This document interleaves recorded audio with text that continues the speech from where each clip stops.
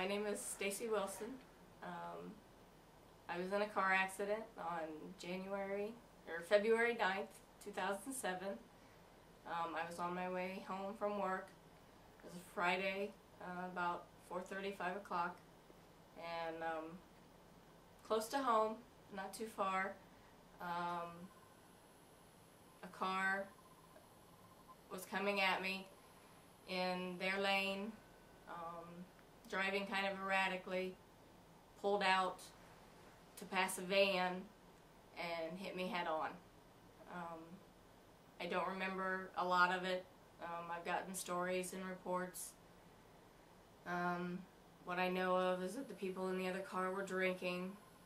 They weren't wearing their seatbelts, and their car caught on fire.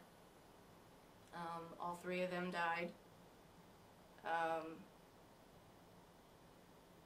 We had, at the site of impact, we threw each other far enough away so my car didn't catch on fire. I had a nice lady from the McCutcheonsville fire department. She was there with me, holding my head. They told me I was conscious the whole time. They said if it wouldn't have been for my seatbelt and or plus my airbag, I wouldn't be here today.